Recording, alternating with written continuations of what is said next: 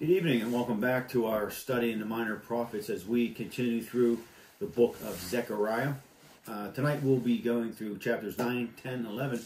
And you know, even as I begin to study these and I go back and I study them, even after we're done here, I continually get more what God wants to show me, reveals more to me. And as we get into these final chapters or the section of Zechariah, essentially the next three chapters, 9, 10, 11, we're going to deal with the prophetic, with the first coming of Jesus Christ primarily, but there will be some references to the second coming, and then the final three will have a majority later. But now these prophecies that we're going to hear were 500 years before Christ was born, where he stepped on the earth the first time. Roughly 500 years, not only will Zechariah speak of Christ's first coming to the earth as an infant, but also speak later, in the later three chapters of this book, of the second coming, which is, we know, is obviously still future. Now, you remember, the Old Testament is, and we'll talk about this a little bit later, is God speaking to his people, for guidance and wisdom, and to tell them of the Messiah, of who their Messiah is. And so that we will see that the Lord has some things to say, various things that we're going to look at tonight. We also look at that, what the Lord will say as a nation that would reject their Savior. Can you imagine, though, Jesus coming to his people and them rejecting him? This will be a fascinating section here that as we look at the Jewish Messiah, who is largely rejected by his own people, and when we hear what God has to say to those people who reject the Messiah, it's kind of interesting that how you know, it's just a great divine orchestration of how God just put the Bible together. I think it's just pretty cool. But as we start in chapter 9, we'll also look at God's pronouncement on the judgment on the neighboring peoples, or if you want to say countries, to Israel for their long opposition, or their long stand against their opposition to Israel, but also for their own personal wickedness. We know that, you know, Israel was taken over, but also some of these countries, if you go back and see some of the different the passages, the stories that we see in the Old Testament, some of the countries were really brutal with their people and with the enemies. They didn't hesitate to just chop people down. But we're going to pick up in chapter 9 tonight. It should say judgment on Israel's enemies. Let's go with chapter 9, verse 1.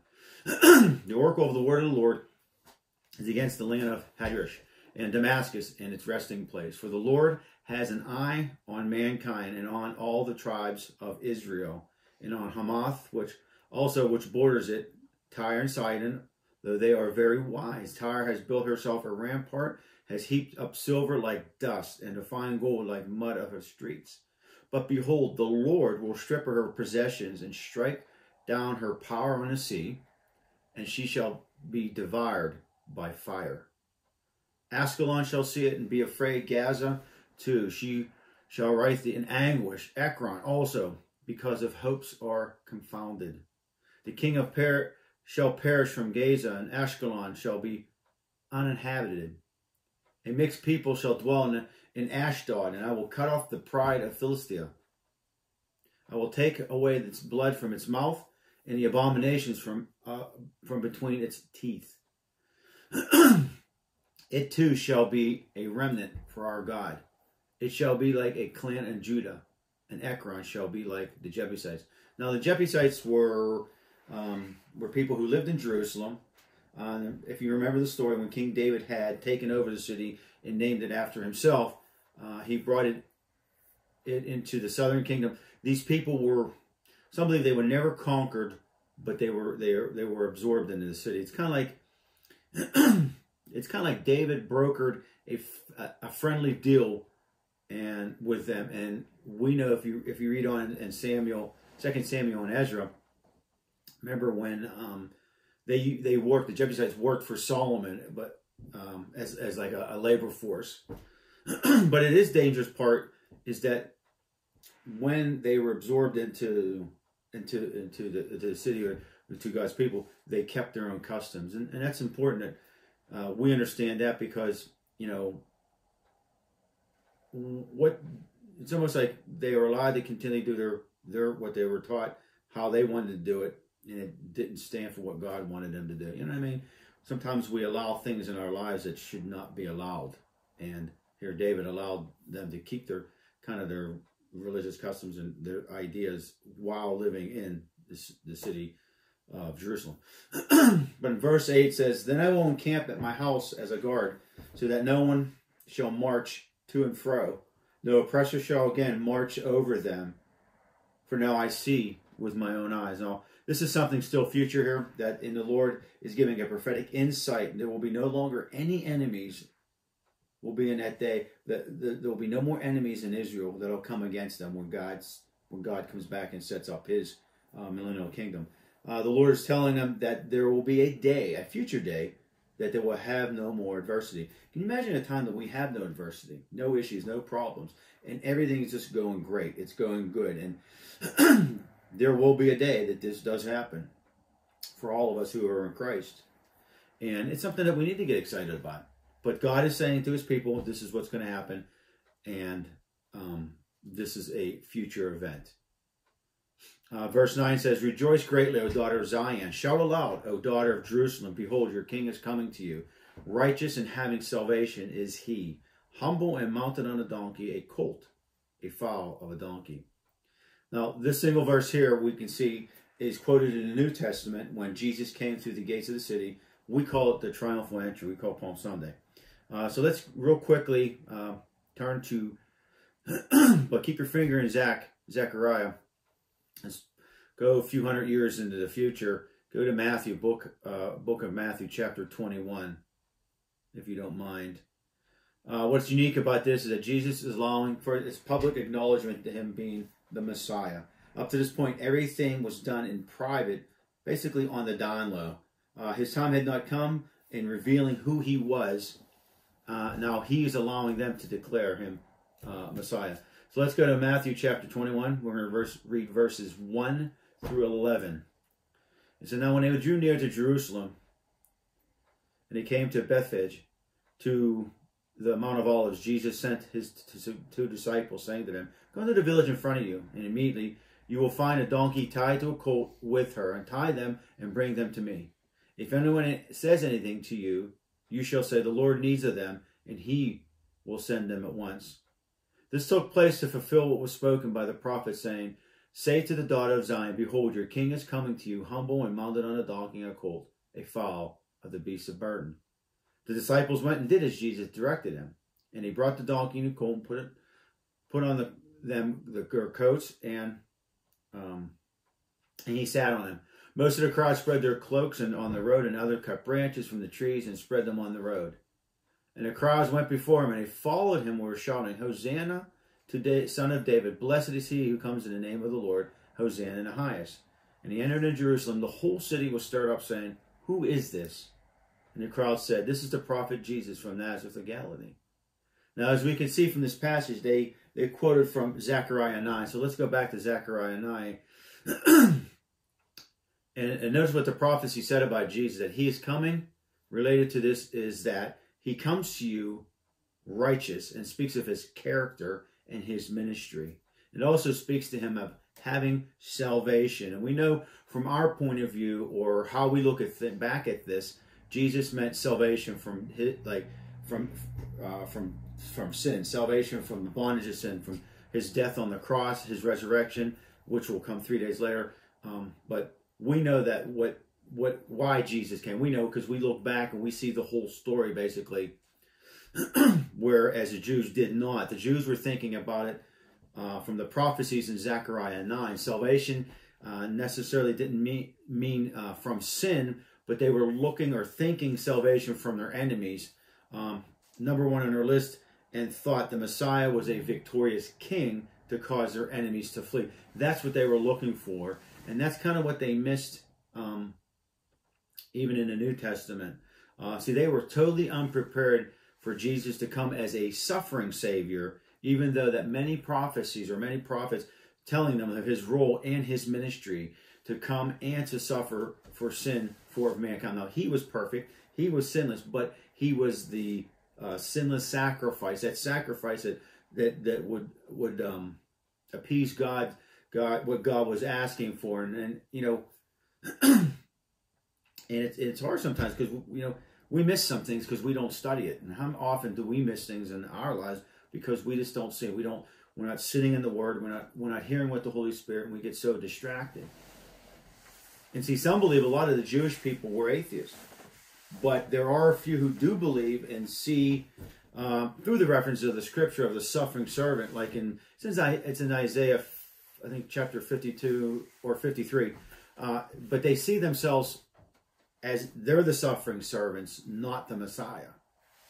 Even in this day, even at that day, if Jesus was there when he came to earth, when this all was going on, they wanted a conquering Messiah. But see, the Old Testament prophets spoke of both a suffering Messiah, but also a conquering Messiah. But sometimes, to be fair with the Jews, there was really no time frame for back then. In the Old Testament, they would speak both suffering and conquering in the same breath. So we know that the suffering Messiah, the cross meaning, had already come, and conquered Messiah had yet to come to take the church up and destroy the enemies of the future. We know that he has to still come. He did the first part, but when he comes back to bring peace on the earth, and to set up his kingdom, but that's a future event. But for them back then, the Messiah to them was someone that was a conquering king, and yet a Messiah that someone that they missed. They missed who Jesus was. And the end of verse 9 says, humble and mounted on a donkey, a colt, the foal of a donkey. Now, traditionally, if a king came in on a donkey, represented he came in peace. And from time to time, this did happen. Now, if a king came in on a stallion, he came as a conqueror, kind of like what the Romans did. So you have Jesus, who comes in on a donkey or a foal, and then you have the government officials of Rome who would come in with an entourage of soldiers. He would be on a horse, and he would be well protected. And when Jesus came on a donkey, they missed it because he came not to overthrow the Roman government, which they thought he was going to do. But he came to save souls, to bring man and give man a choice to come back. Or well, really, it is our choice, but he came to bring man back into right relationship with the Heavenly Father. But it's our choice we have to accept that invitation. Jesus did it, then we have to accept it, and we have to follow him and live our lives to him. You know, now, when you think about this, now in verse 10 through 13, God will skip forward to the millennial kingdom of something that has not been fulfilled yet. Because it says in verse 10, it says, I will cut off the chariot from Ephraim. Now, Ephraim can be another name for Israel, so you know that. Yours may have something, you may have Israel in your translation. And the war horse from Jerusalem, and the battle bow shall be cut off, and he shall speak of peace to the nations. His rule shall be from sea to sea, and from the river to the ends of the earth. Now, this is the role of Jesus on the earth in the millennial kingdom. We don't see that now. So that part is it's a future event. As for you also, because of the blood of my covenant with you, I will set your prisoners free from the waterless pit. Return to the stronghold of prisoners of hope. Today I declare that I will restore to you double. That's good. Double can be good and it can be bad. For I have bent Judah as my bow, and I have made Ephraim its arrow. And I will stir up your sons of Zion against your sons, O Greece, and wield you like a warrior's sword. Now, some believe in this, even in verse 13, this has partially happened in the days of the Maccabees, when God raised up the Jews to fight against the successors of the Alexandrian Empire. But most do agree that what they're speaking here is this will be an end time promise. And in the future, God tells them, I will be as a weapon, and they will be empowered to overcome their enemy next to them. So they're going to be fighting next to Jesus, with Jesus, not with him, but with him in a sense of in unity against the enemies. Verse 14 says, the Lord will appear over them, and his arrow will go forth like lightning, and the Lord will sound a trumpet and march forth in the whirlwinds of the south. Now, if you have noticed the reference of the trumpet and the reference of the appearing over them speaks of the second coming to their defense.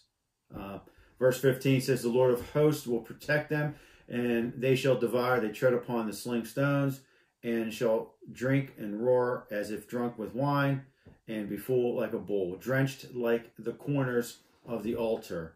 And on that day the Lord their God will save them and the flock of his people for the jewels of his crown. They shall shine on his land, for how great is the goodness, and how great is his beauty.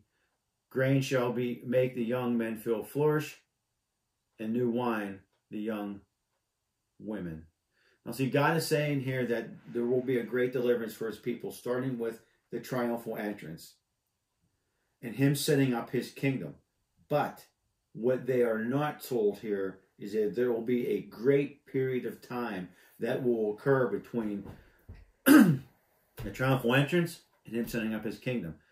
And that will occur before everything is fulfilled. They call it the church age. We are living now in the church age, and it's been going on for over 2,000 years, and no one knows the hour of the day of his coming. But see, the church, or the Jews, never saw the church age. Christians need to understand that the church does not appear in the Old Testament. We just don't see it there.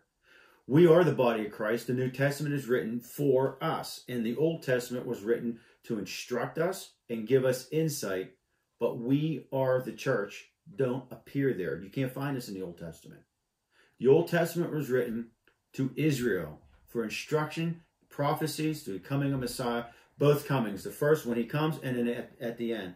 Now, I'm not saying that the Old Testament has no use for us, but it was specifically spoken to his people, the Jew, plain and simple. Now, we can get comfort and direction, we can get wisdom, and we can apply it to our lives, but the church does not appear in the Old Testament. God never speaks to the church specifically in the Old Testament because it does not talk about the church. Now, think about this. When Apostle Paul, well, we know Paul was, right? Pharisee of Pharisees. He a highly educated man. We know that his name was Saul of Tarsus. He came to know Christ on the road to Damascus. So we know that this man had a head full of knowledge, and he knew the Old Testament. He knew it. And when Paul spoke of the church, he called it a mystery, an unrevealed truth. See, if the church was mentioned in the Old Testament, it would not have been called a mystery. Paul was saying, well, this was a brand new thing. And understand that. And it's okay. A lot of people who you can always glean off the Old Testament. That's what we do as believers. We learn from other people's experience. We grow from their tragedies. We grow from their blessings. But we have to understand that was a love letter to his people in guidance and instructions. Let's go to chapter 10. Chapter 10 is this, is that is basically caught up with the Lord, will take care of his people, and there will be some confronting. Verse 1 says, ask for rain from the Lord in the season of the spring rain. From the Lord who will make up the storm clouds, and he will give them showers of rain. To everyone with vegetation in the field. For the household gods utter nonsense, and the diviners see lies. They tell false dreams and give up empty consolation. Therefore the people wander like sheep. They are afflicted for lack of shepherd. It starts off with this: ask the Lord for rain, and you will receive it. Kind of my paraphrase.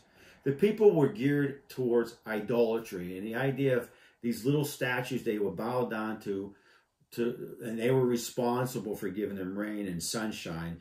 And God had to speak to them saying, listen, I give you the rain. Don't look to these idols who lie to you. They can't speak to you. And you listen to these false prophets because they don't tell you the truth. Come to me, I'm out and ask me, and I will give you what you're asking for. And it goes back and says, therefore the people wandered like sheep. They are afflicted for a lack of a shepherd. Now the whole picture reminds us when Jesus was on the hillside. Remember in the New Testament, Jesus was on the hillside and was looking over the city of Jerusalem. Right about the same time of the triumphal entry, and he wept over the city. O Jerusalem, you who kill the prophets, how I have longed to gather you.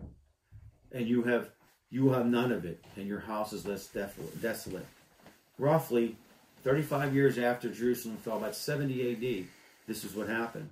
Jesus, seeing the people as the sheep without a shepherd, and mentions that several times. The shepherd feeds, protects, and leads. That's what the shepherds usually did. They took care of the flocks. When adversity came, or a wolf came, or a predator came, the shepherd would push or defend the sheep, protect them. But he also would lead them and guide them to where they needed to go to get water, to get fed. You know what a shepherd does. And because his people were drawn away, looking elsewhere for other answers, or getting their answers in all other places, rather than coming to him to find answers, he considered them a sheep without a shepherd. Even like our world today, though, how many people are wandering around looking for answers but going to the wrong places? Look at all. Even look at this in the church as a whole. How often, instead of us diving into the Word of God and seeing what God says, we go and listen to different preachers, different teachings. We get all this collage of different people's thoughts and beliefs, and we try to pile it together to have our own theology. But God's saying, listen, come to me. I'm your shepherd. I'll teach you and I'll guide you. And it's dangerous that we go out and we listen to 15, 20 different teachers, because we all get different opinions.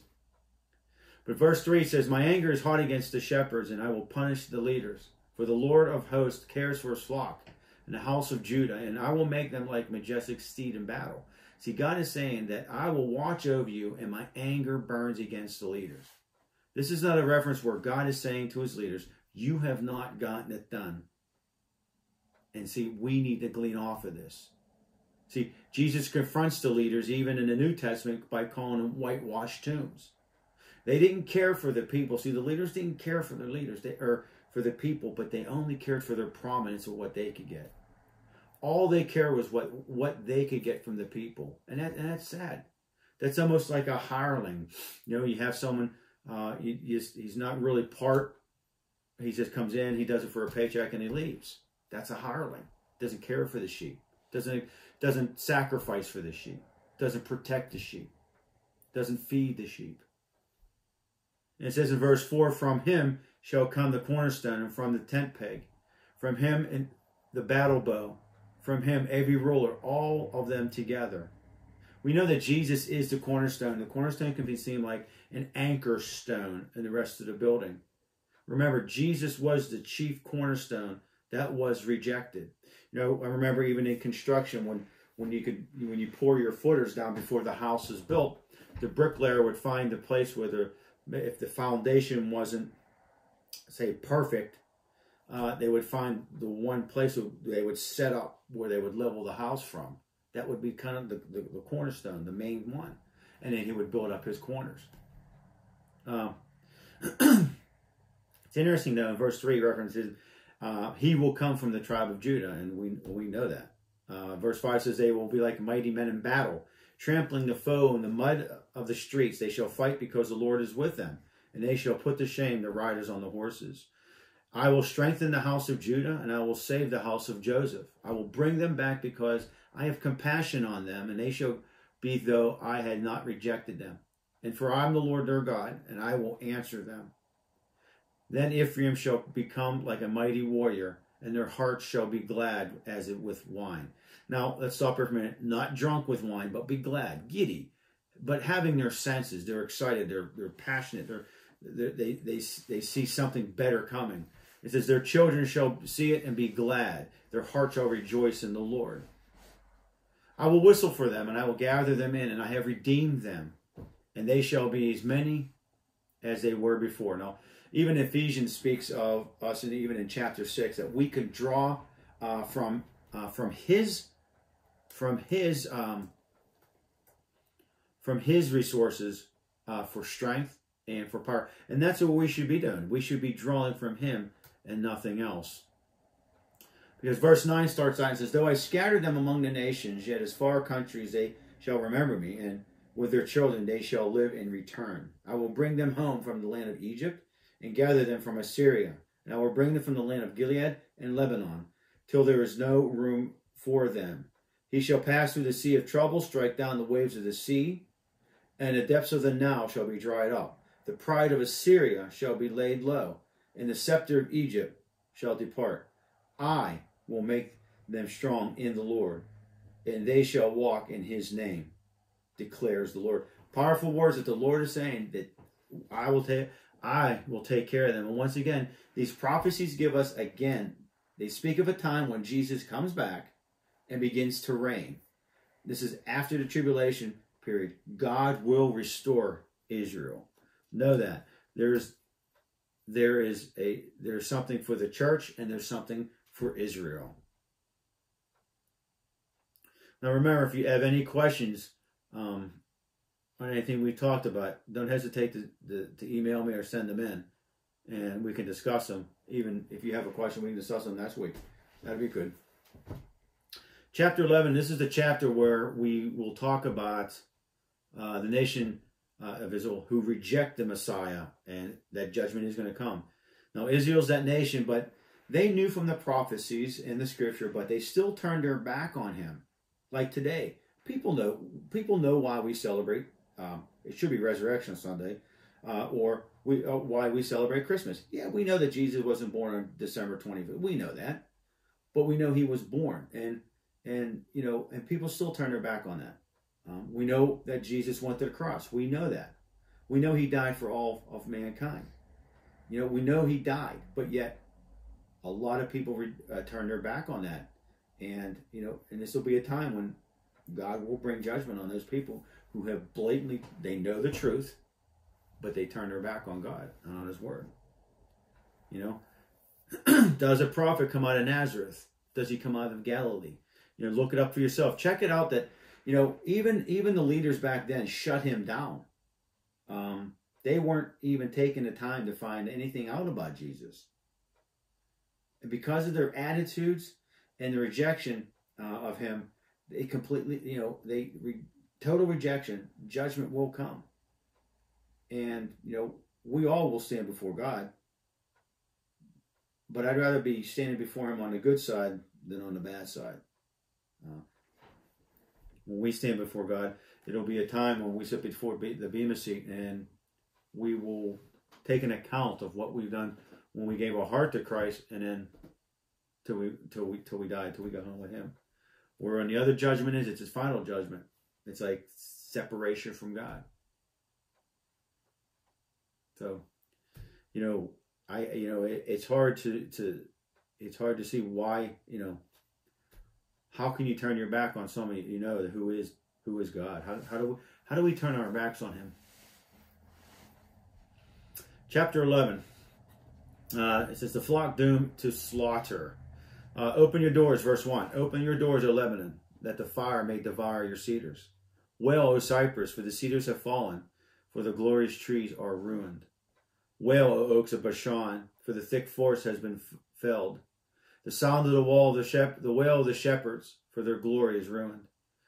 The sound of the roar of the lions, for the thicket of the Jordan is ruined.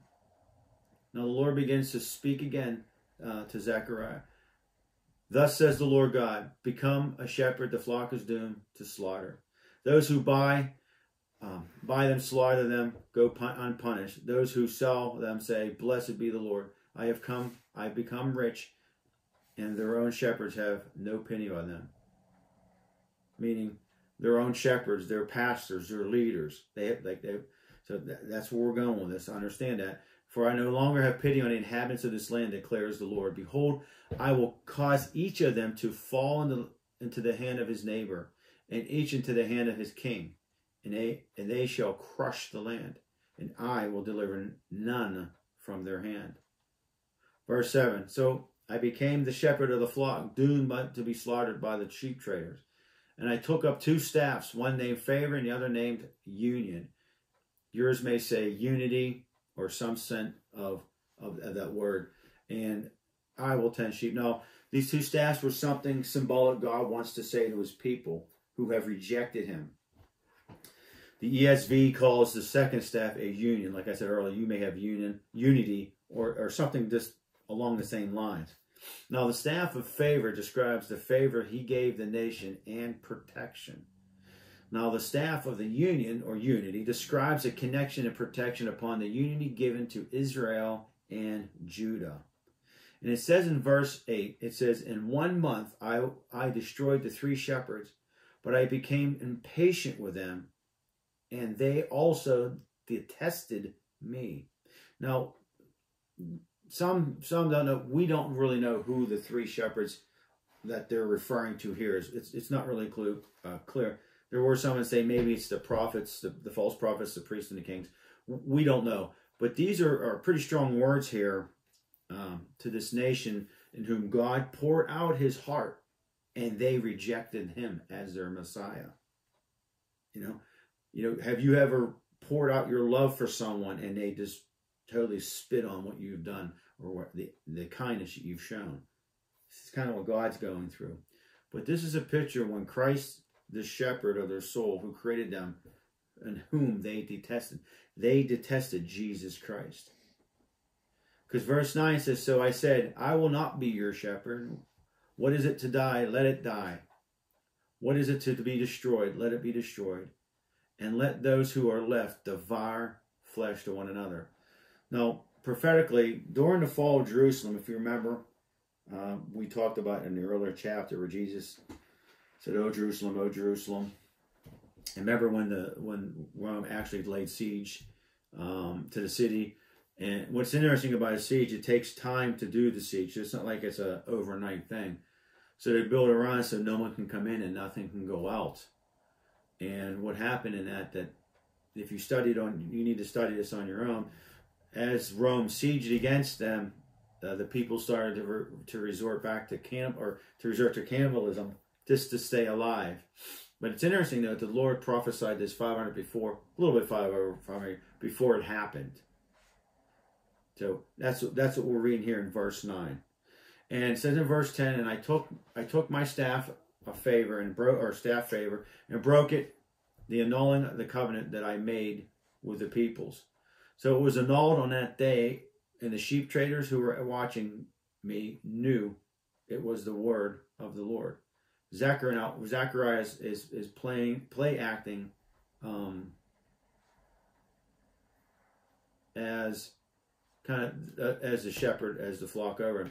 Now Zechariah takes the staff, which says favor, in front of the people who understood the symbolism, and breaks the staff while they all watch, which meant the breaking of the favor of God that God had given to them, the protection, and the Lord now is taking his hand off of them, off the ones who had rejected him. He says, you reject me, I take away from you. I don't know if I would ever want the hand of God to be lifted off of my life. I can't imagine. You can't imagine. Think about your life before Christ. Where would you be today if you didn't walk with Christ? Where would your life be? Think about that, though, that the Lord's hand would be lifted off of you. I pray that doesn't happen to anybody. That's tough. But he says in verse 12 and 13, it says, then I said to them, if it seems good to you, give me my wages, but if not, keep them. And they weighed out my wages, 30 pieces of silver. Who else got paid for that? We're going to talk about that. And then the Lord said to me, throw it into the potter, the lordly price at which I was priced by them. So I took the 30 pieces of silver and threw them into the house of the Lord to the potter. Now this is what was an interesting prophetic message, if you really think about it, because we can kind of, as you read your Bible, you can put everything together in your head. But Zechariah, who's been strengthening these people, saying to them, if you think it's best, give me my pay. If not, just keep it. They paid him 30 pieces of silver, which really was not a lot of money. It wasn't a lot of coin. But it says, throw it to the potter. Prophecy was do you remember when Judas was paid for the arrest of Jesus? Remember, Judas led them to the garden. He set up they set up a circus trial, and then we know that they crucified Jesus. But, later we read in the Bible that Judas was seized with remorse. And, because we're going to talk about the potter's field. And he tried to return the money, but they wouldn't take it back because it was blood money. They realized it was blood money, and so what they did was they bought a field and as a burial place for the poor. And it really does sound nice thing to do, but they bought a potter's field And you're probably saying, okay, well, why is it so bad that they bought they made a cemetery, we'll say, for people who couldn't afford to get buried? What's wrong with that? See, the thing is when you study the potter's field, a potter was one who made pottery, cookware, plates, stuff like that. And when the potter was working on a pot or a vase, if the clay would not cooperate with him, or it does not yield to the hands of the potter would break it and then throw it outside the shop in an area that would be designated the potter's field. That's the place where the pottery would go when it would not yield to the potter's hands. Basically, a trash area. It's where all the broken pieces, it's where the pieces that were no good, they had no value, they were trash, they were garbage. It's interesting in Matthew chapter 27, verses 6 through 8 says, "But the chief priests, taking the pieces of silver, said, 'It is not lawful for us to put them into the treasury, since it is blood money.' So they took counsel and bought with them a potter's field as a burial place for strangers. Therefore, that field has been called the field of blood to this day." It's interesting and significant here that in chapter 11, where God is speaking of the judgment that's about to come to the nation that has rejected their Messiah. This is a picture of Israel. Now listen, who was fashioned and shaped by their God, and they would not yield to them, so they were broken. God has not totally rejected Israel forever. That will have an opportunity again. Now, the church is the center stage of attention right now. But right now, Israel is broken pot who would not receive their Messiah. They would not yield to God. Remember the classes we had in the past where we talked about God's people always being in bondage. God's people always following false gods. God's people idol worship and would do more customs to them, and they wouldn't follow the standards that God had set up for them. Now that they're broken, and we know that Israel's broken. In verse 14 it says, "Then I broke my second staff of union, annulling the brotherhood between Judah and Israel. Then the Lord said to me, Take once more the equipment of a foolish shepherd. Behold, I am raising up in the land a shepherd who does not care for those being destroyed, or seek the young, or heal the maimed, or nourish the healthy, but devours the flesh of the fat ones, tearing off even their hooves. Woe to you, worthless shepherd, who deserts the flock. May the sword strike his arm and his right eye. Let his arm be wholly withered. Let his right eye be utterly blind." Now, some of the people, as we wrap this up, some of the people out there see this as a fulfillment of the Antichrist. Now, listen, Israel was cast aside like a broken piece of pottery. It's true. They didn't yield to the Lord. They didn't surrender to the Lord. They didn't accept him as their Messiah. They would not yield to him. Now, they've been kind of put to the side, and maybe, I don't know, this is just me. They've been put aside until the tribulation period, when God takes up the issue with them again. A lot of different denominations look at the tribulation period a lot of different ways, whether you're pre-trib, mid-trib, end time. That's another subject. But I believe the time of the tribulation will be a time where God, once again, begins to open up. There's a dialogue between him and his people to bring them to the knowledge of Christ and who Christ was or is. And I think that's an important time that we have to understand. I don't believe that the church will be going through the tribulation period. I believe we'll be caught up with him and in the heavenlies. But for this prophecy here, God will take care of his people, and he will approach them once again and deal with them.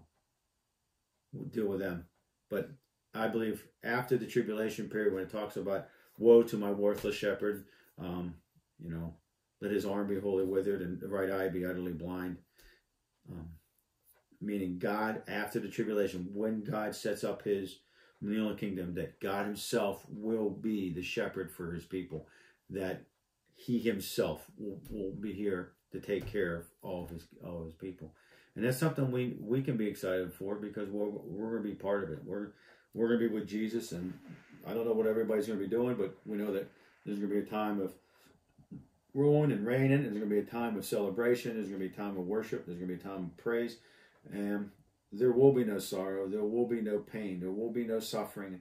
You know, even when we talked about earlier about when Jesus sets up his millennial kingdom, kids will be playing, you know, games around him and running around and playing, and it'll be a time where God will set up the way it was supposed to be since the beginning. But that's it for tonight. That's the 9, 10, 11, and we will, Lord willing, we'll finish up the rest next week. And also, if you can kind of read ahead, get your ideas, your thoughts. If you have any questions, send them in. But also look into the book of Malachi. That'll be the last of the minor prophets. So let's pray. Father, Lord, we thank you for your mercy, your grace, and Lord, that you bring comfort to our hearts, Father.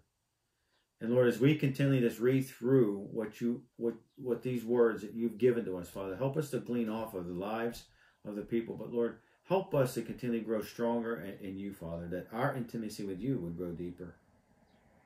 And I thank you for the people that have joined us tonight. And I pray, Lord, that you would keep your hand upon them, that you would breathe life into their situations, Father, and that, Lord, that they would know that they are never alone, that you are always with them.